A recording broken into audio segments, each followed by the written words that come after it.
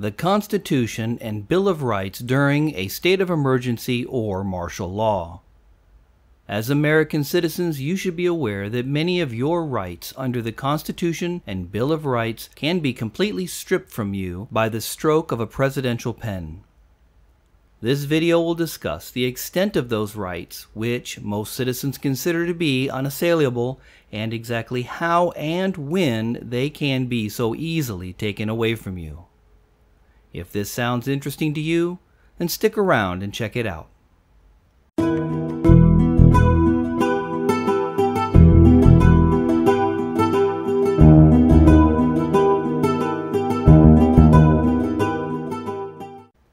Before we get started, just a quick reminder that if you enjoy this content and want to see more, be sure to subscribe to the channel and then select the notification bell to be notified as soon as I post up new content. The intent of this video is not to scare or to create some kind of panic. It's to merely inform you of just how fragile and how easily removable the rights of American citizens actually are. Everything I will present here is based on federal law and can be easily validated for accuracy and legitimacy. I think that the average citizen is probably completely unaware of just how vulnerable their citizens' rights are.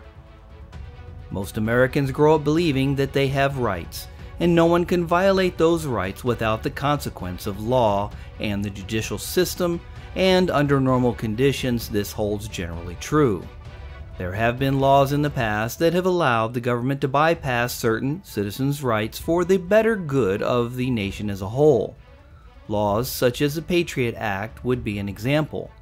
But what I'm going to discuss here is a very long-standing and well-established process for the government to be able to completely bypass constitutional law and legally be able to do absolutely anything that they want. The loophole foundation for the government to remove the rights of citizens stems from this excerpt from Article 1, Section 9 of the U.S. Constitution. The privilege of the writ of habeas corpus shall not be suspended unless, when in the case of rebellion or invasion, the public safety may require it. The right of habeas corpus is, in essence, the right to a hearing and lawful imprisonment. So if there's a situation of rebellion or invasion that may threaten public safety, martial law may be invoked, removing citizens' rights to a hearing and lawful imprisonment. I'm sure when the Founding Fathers authored this article, they couldn't even conceive the abuses that the government would impose based on this loophole.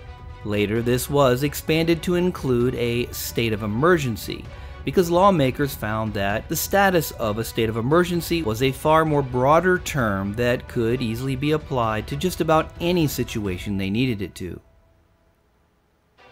The moment the sitting president declares a national emergency, his powers extend further than normal, and he has the capacity to engage within more than 100 special provisions to him. These provisions include the ability to freeze American bank accounts, shut down various forms of electronic communications, and yes, allow the activation of martial law. The U.S. President and Congress both have the power to declare a nationwide martial law. The federal government can unquestionably suspend constitutional rights under martial law when the public safety is at risk due to a terrorist attack, civil unrest, or a natural disaster. So during a declaration of martial law or state of emergency, the government has the ability to enact certain existing laws and acts that can remove citizens' constitutional rights.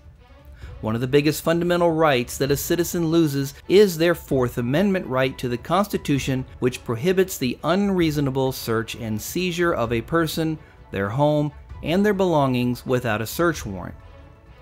For a search warrant to be issued, a probable cause must be established and approved by the judiciary court before a person and/or their home and belongings are searched.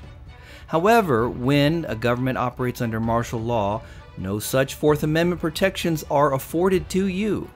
Without any due process, you can be searched, your car, home, anything, and if anything found is illegal, it can be seized immediately. So you might say, no problem, I don't have anything illegal in my car or my home, so they can search all they want. And that might be true under normal conditions. But if there has been invoked a state of emergency, then everything you thought was legal can change. This is due to something called the Anti-Hoarding Act, which came about originally through the Defense Production Act of 1950. Within the Defense Production Act is a section on hoarding of designated scarce materials. It reads, "In order to prevent hoarding, no person shall accumulate in excess of reasonable demands of business, personal, or home consumption, or for the purpose of resale at prices in excess of prevailing market prices, materials which have been designated by the President as scarce materials."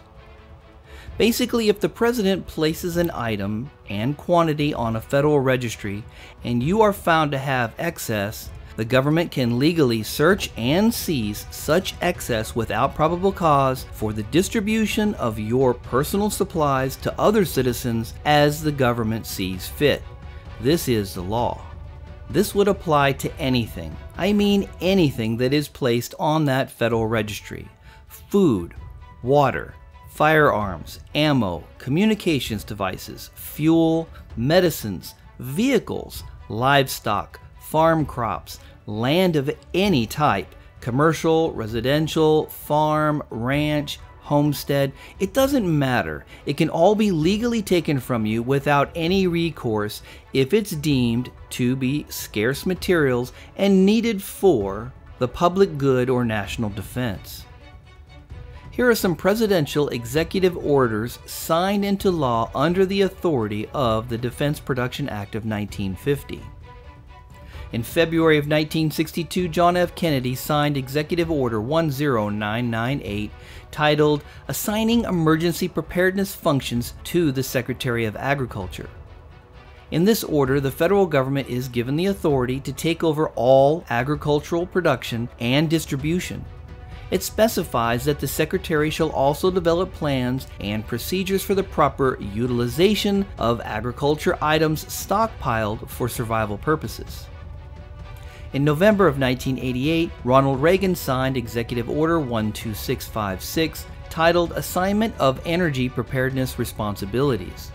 This order gives responsibilities to the federal departments and national security agencies, such as preparing plans and procedures to share between and among the responsible agencies resources, such as food, supplies, water, and workforce needed to carry out assigned responsibilities and other essential functions, and as well develop plans to set priorities and allocate resources amongst civilian and military claimants. In June 1994, Bill Clinton issued Executive Order 12919, also known as the National Defense Industrial Resources Preparedness, which allows the federal government to seize all food and water resources from the public and private sector. The order describes the confiscation of food resources as all commodities and products that are capable of being ingested by either human or animals at all stages of processing. In this order, the confiscation of water resource relates to all usable water from all sources within the jurisdiction of the United States, which can be managed, controlled, and allocated to meet emergency requirements. In March 2012, Barack Obama signed Executive Order 13603, better known as the National Defense Resources Preparedness, which enables the federal government to confiscate and redistribute all potable water, food, and whatever resources are necessary to protect the United States during a state of emergency. FEMA. The Federal Emergency Management Agency is an agency of the United States and part of the Department of Homeland Security, initially created under President Jimmy Carter by Presidential Reorganization Plan No. 3 of 1978 and implemented by 2 executive orders on April 1, 1979. FEMA was given many responsibilities, including the overseeing of the nation's civil defense, the authority for counterterrorism through the Non Lugar Dominici Amendment under the Weapons of Mass Destruction Act of 1996. It should be noted that the administrator for the Federal Emergency Management reports directly to the Secretary of Homeland Security. FEMA is not an elected body and does not have to involve itself in public disclosures. It has the power to suspend laws, move entire populations, arrest and detain citizens without a warrant, and hold them without trial. It can seize property, food supplies, transportation systems, and can suspend the Constitution. Here are just a few executive orders associated with FEMA that would suspend the Constitution and Bill of Rights. These executive orders have been on record for nearly 30 years and could be enacted by the stroke of a presidential pen. Executive Order 10990 allows the government to take over all modes of transportation and control of highways and seaports. Executive Order 10995 allows the government to seize and control the communication media. Executive Order 10997 allows the government to take over all electrical power, gas, petroleum, fuels, and minerals. Executive Order 10998 allows the government to take over all food resources and farms. Executive Order 11000 allows the government to mobilize civilians into work brigades under government supervision. Executive Order 11001 allows the government to take over all health, education, and welfare functions. Executive Order 11002 designates the Postmaster General to operate a national registration of all persons. Executive Order 11003 allows the government to take over all airports and aircraft, including commercial aircraft. Executive Order 11004 allows the House and Finance Authority to relocate communities, build new housing with public funds, designate areas to be abandoned, and establish new locations for populations. Executive Order 11005 allows the government to take over railroads, inland waterways, and public storage facilities. Executive Order 11051 specifies the responsibility of the Office of Emergency Planning and gives authorization to put all executive orders into effect in time of increased international tensions and economic financial crisis. Executive Order 11310 grants the authority to the Department of Justice to enforce the plans set out in executive orders to institute industrial support, to establish judicial and legislative liaison, to control all aliens, to operate penal and correctional institutions, and to advise and assist the President. And finally, Executive Order 11921 allows the Federal Emergency Preparedness Agency to develop plans to establish control over mechanisms for the production and distribution of energy sources, wages, salaries, credit, and the flow of money in U.S. financial institutions in any undefined national emergency. It also provides that when a state of emergency is declared by the President, Congress cannot review the action for 6 months. FEMA's enormous powers can be triggered so easily.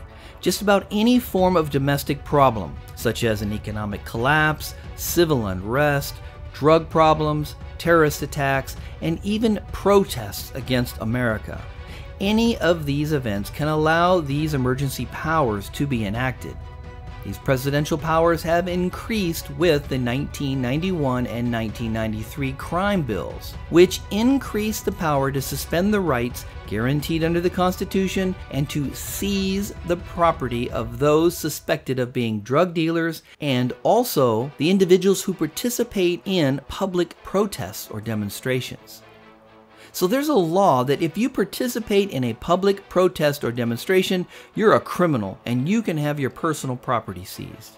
Under the existing emergency plans, FEMA has the power to suspend the Constitution, appoint military commanders to run the state and local governments, order the detention of anyone that there is a reasonable suspicion will engage in or probably conspire with others to engage in acts of espionage or sabotage, and then place them in detention camps without any due process.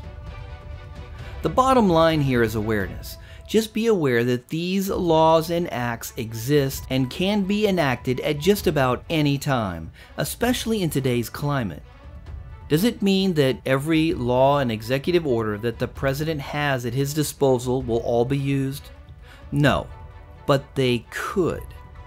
I only want you to know that they do exist, so you know what could happen under the most severe circumstances, and you can take whatever steps you feel are necessary to prepare for such acts that may take place.